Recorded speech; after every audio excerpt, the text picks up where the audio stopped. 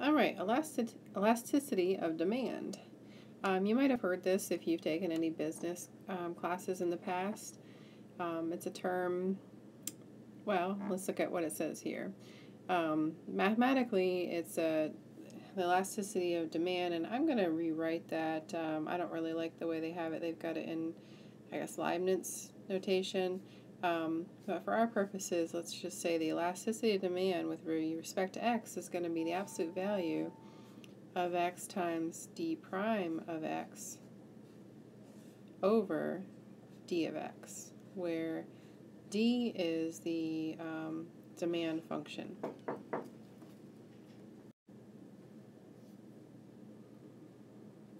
So hopefully you can read my d there. It's a little sloppy.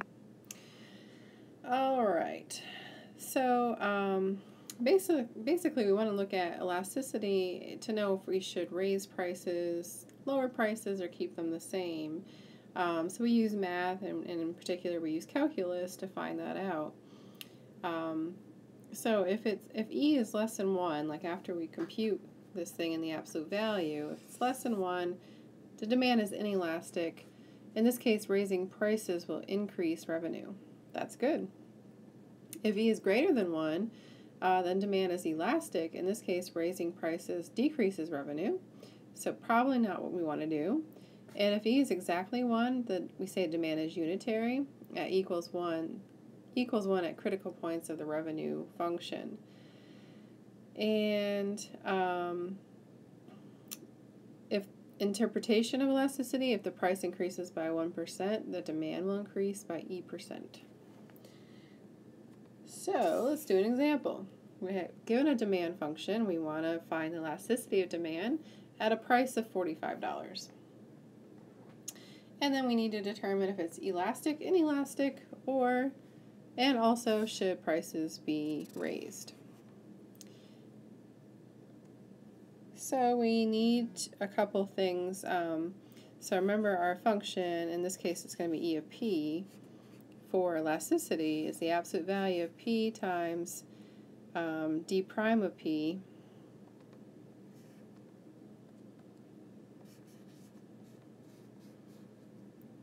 all over d of P.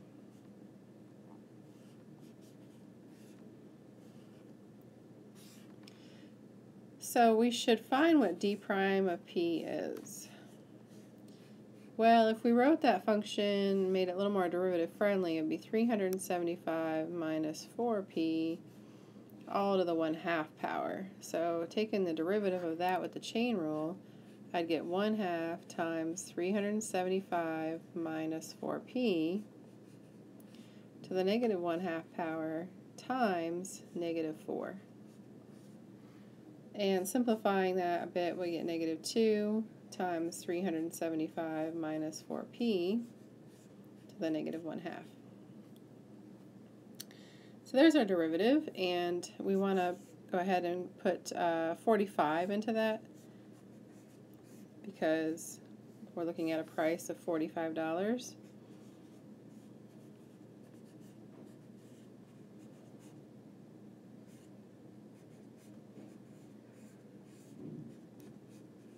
And if you compute this correctly in your calculator, you should come up with about negative 0.14322.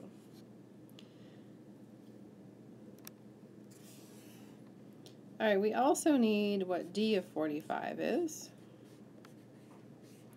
So that's plugging into the original function, 375 minus 4 times 45. And that value is, so let me see if I can find it, 13.96.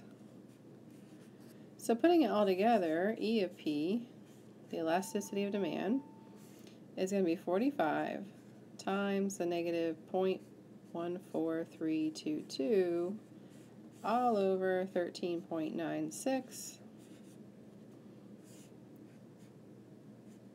And calculating that, we get remember you're taking the absolute value, so we're going to get positive 0.4617. And that is less than 1. So if we go back up, if E is less than 1, it's inelastic. Raising prices increases revenue. So in other words, let me squish things up here. It's inelastic.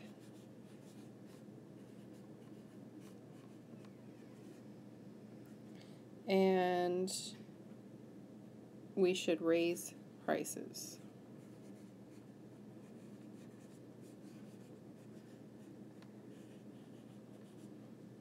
Okay?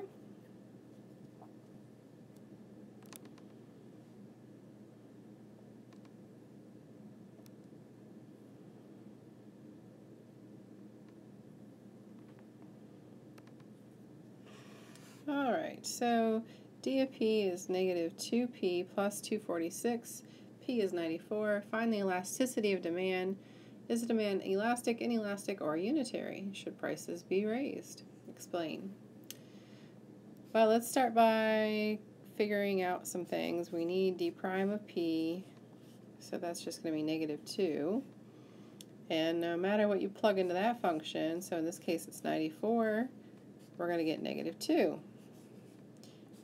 D of 94 is equal to negative 2 times 94 plus 246,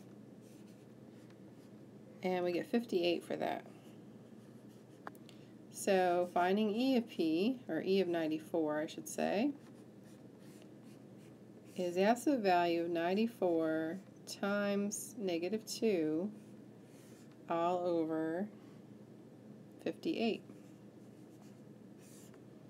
Punch that in the calculator, take the absolute value, and we get 3.241. This is definitely greater than 1.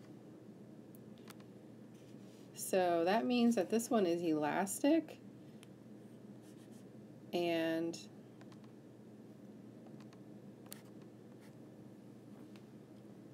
oops. Okay.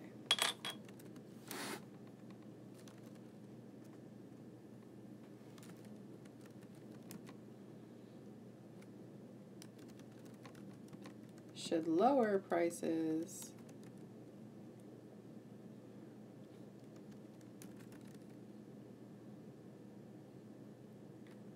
because raising prices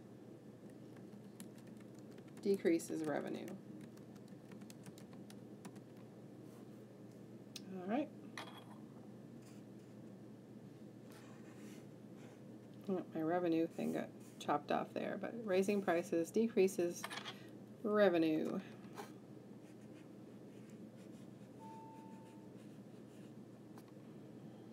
And I think we answered everything. Let's go back and check. Prices be raised? Okay, no. Prices should not be raised, and we've explained why.